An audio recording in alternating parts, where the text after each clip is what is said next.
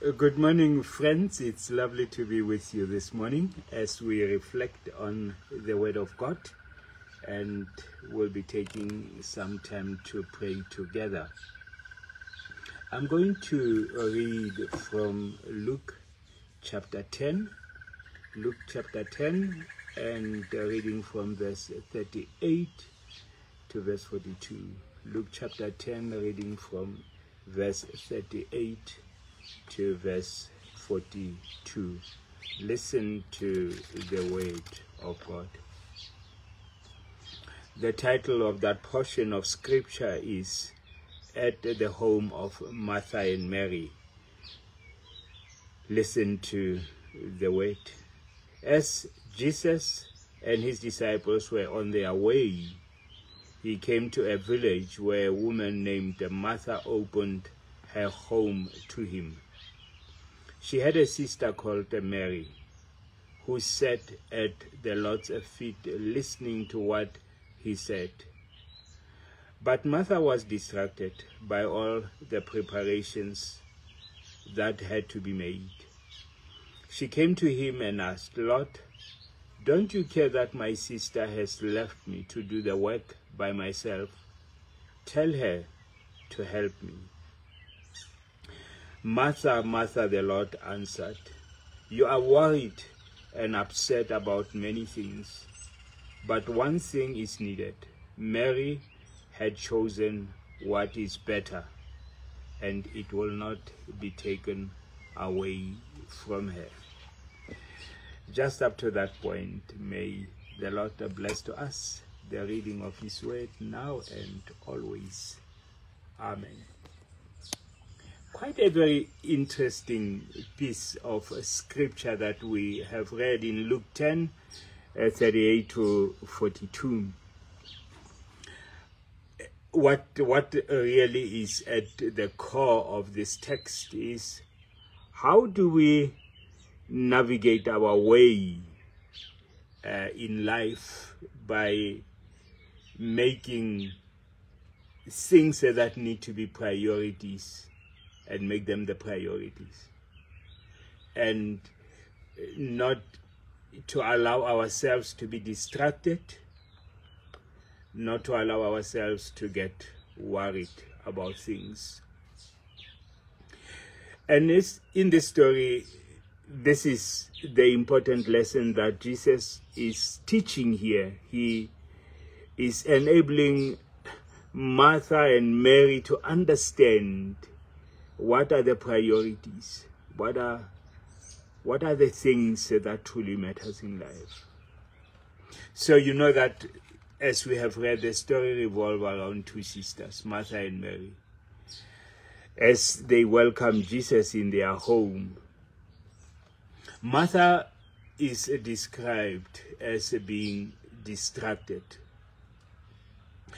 He's not only distracted, but he is worried about many things. He is busy serving and preparing for the Lord's visit. And as he prepares for the Lord's visit, Mary, her sister, chooses to sit at the feet of Jesus and listen to the teachings. So Martha comes to Jesus, approached Jesus to express her frustration, urging Jesus to tell Mary to come and help her. However, Jesus gently rebukes Martha and saying, "Martha, Martha, you are worried and upset about many things, but few things are needed, and indeed only one." And Mary had grasped and understood the significance of this one thing. Mary has chosen to be in a better space, and that privilege will not be taken away from her. And as we understand, as we listen to what Jesus is saying, we understand that it is quite crucial for us to be able to prioritize not only our time but our energy, and that prioritizing them, we focuses on things that truly matters. And maybe let us look at a few things, some key points of things that can be helpful in life to know how to prioritize, as well as how not to allow ourselves to worry about them because there is so much distraction on our path. The danger of distraction. Mary became so consumed with her task that she missed the opportunity to be present with Jesus. And it is crucial to examine our own lives and evaluate whether we are allowing distractions in life to take us away and take our focus away from God, from Jesus, and from things that truly matters. The second thing that is important that we learn is the value of being present with Jesus. Mary chose to sit at the feet of Jesus and to listen to his teachings. And this act demonstrated her desire to prioritize her relationship with God above everything else.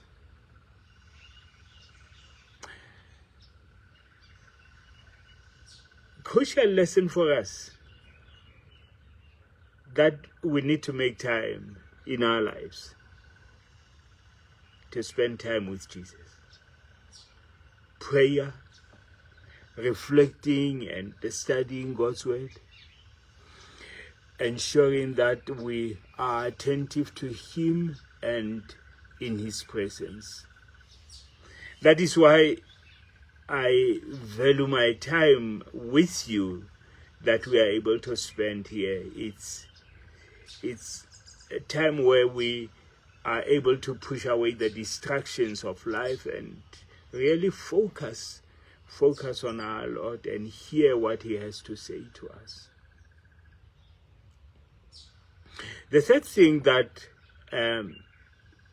we see is to understand the value, or let me say, is for us to be able to recognize where the worry emanated from, where it came from.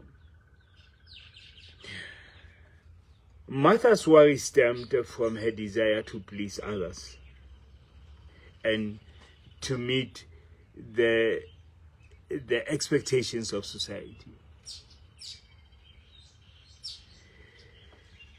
We need to understand that worries often originate from improper priorities in our lives, because it's either we seek validation from the world rather than seeking the approval from our Father, from God.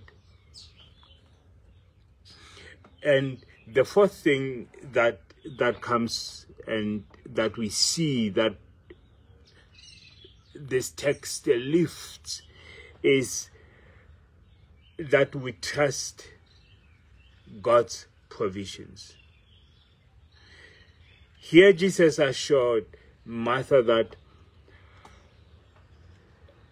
only a few things are truly necessary. This reminder highlights the importance of trusting in God's provisions and focusing on the essentials rather than being overwhelmed by the worldly concerns. And the fifth thing that is also quite crucial is how do we how do we balance the responsibilities? How do we balance our responsibilities? Through Jesus, we see that though he emphasized Mary's choice to prioritize him, it doesn't mean we neglect our responsibilities. Although Mary's focus was in the right place, it was also crucial that those responsibilities are carried out. It doesn't mean we neglect our responsibilities altogether. So we need to seek that balance in our lives, balance of knowing that the proper and the right place in the list in terms of our priorities is with the Lord and with what the Lord has sent us to do. So we hold that responsibility together with our passion and our love for the Lord, very close to each other. So we need to seek balance, ensuring that we prioritize our relationship with God whilst we are still fulfilling our obligations as well. And I pray that indeed the Lord will enable us to be able to focus on right things and put our time by doing the right things. Amen.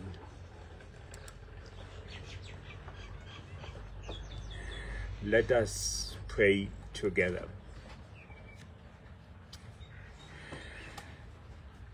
Heavenly Father, we gather before your presence, grateful for the opportunities that you offer to us to come together in this manner, to spend time in your presence and to seek guidance from your word as we reflect on the story of Mary and Martha. We are reminded of the importance of prioritizing our time and our energy on the things that truly matters. We confess that at times we have allowed distractions and worry to consume our hearts and our minds. Forgive us, Lord, for losing focus of what is essential. In a world that is filled with busyness and countless demands, it is easy to be pulled in different directions. We acknowledge the danger of being overwhelmed by the distraction that draw us away from you. Help us, dear Lord, to be vigilant and discerning, safeguarding our hearts and our minds against the things that divert our attention and hinder our relationship with you. Like Mary, grant us the wisdom to choose the better place, a better portion, to prioritize sitting at your feet, listening to your voice, and being fully present in your presence. May we hunger for your word and find a solace in your teaching. Strengthen our desires to seek you first above all, trusting that as we prioritize our relationship with you, everything else will fall into place. we lift up those among us who are burdened by worries and anxieties that weigh heavily on their hearts. We ask you, Father, comfort, and that you will comfort them, that your peace will fill them and surround them. Lord, help them to cast their worries upon you, knowing that you care for them deeply. Remind them that no concern is too small or too great for you to handle. May they find rest and assurance in your loving arms as they feel your loving embrace. Father, we think particularly today of places where there are wars and instability. We think of and pray for Ukraine and Russia. Pray for Israel and Palestine. Pray for Afghanistan. We pray, Father, for people who are experiencing these upheavals in their lives. Things are up and down. And Father, they seek a place where they can find your peace and your calm and your solace. Finally, Father, as we navigate the responsibilities and the obligations of our lives, guide us in finding a balance. Grant us that grace will be fulfilled, that we will carry our duties faithfully, while keeping our hearts attuned to you. Teach us to trust in your provisions, knowing that you will give us what we need at the appointed time. Lord, we pray for your divine wisdom to enable us to discern our priorities clearly in the midst of a world filled with distractions, world filled with uncertainty. Help us to fix our gaze on you.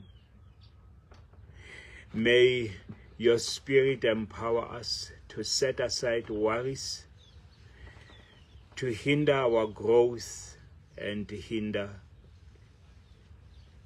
worries that hinder our growth and hinder our ability to present to you our very selves fully and reserving nothing of ourselves. Open our hearts fully so that we can receive your grace, and allow that grace to flow into the lives of those who are around us, so that, Father, through us, your warmth, your love, your grace will flow to the lives of others. We pray this because we trust in you. We know that you listen to us and that you are on our side, Father. Pray this in Jesus' name. Amen. Friends, we're grateful that you have been able to join and to log in on this call. It has been such a treat to be with you. And I pray that the Lord will bless you, that the Lord will hold you, that the Lord will keep you, that the Lord will journey with you in this week. Bless you, and we'll see you soon. Amen.